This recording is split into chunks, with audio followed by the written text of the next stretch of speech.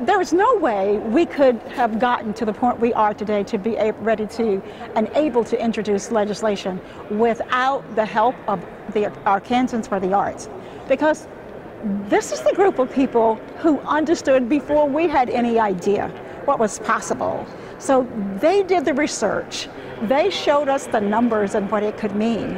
And in a partnership with Arkansans for the Arts, we were able to come together to create this legislation that we could never have done without the advocacy of the folks, that are in Arkansans for the Arts.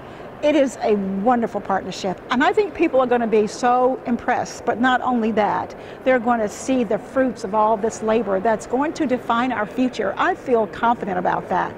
And this legislation is bipartisan, and every one of the board members in the arts areas, every one of those board members knows who their legislators are and are in touch. So this is an ongoing partnership that's going to help us realize what's possible in our state.